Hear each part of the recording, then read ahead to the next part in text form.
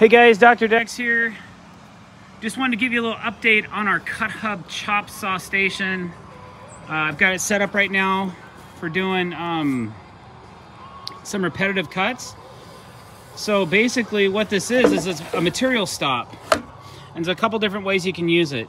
One way is if you're into your saw, now the saw's adjustable. We can undo these two levers right here, and we can shove the whole saw this way if we needed to get this part closer to the blade, okay? But because there's nothing right here, they came up with this kind of ingenious way of making it quick and easy for you. So to do multiple repetitive cuts. So you can also pull this off and just completely take it out of the way and store it on board the tool as well. But I thought it was kind of cool, and I don't think I've ever shown this, so I just thought I'd give you a quick rundown on it, just like that.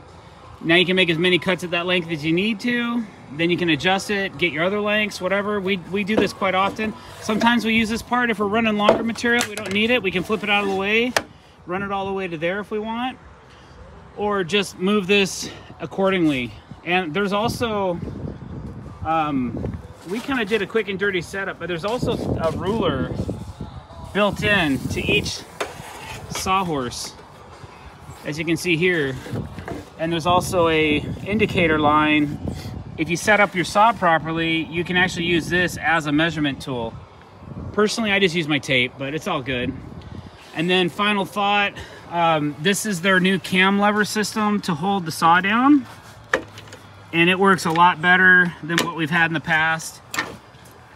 It really keeps the saw down, especially when we're when we have our material stop.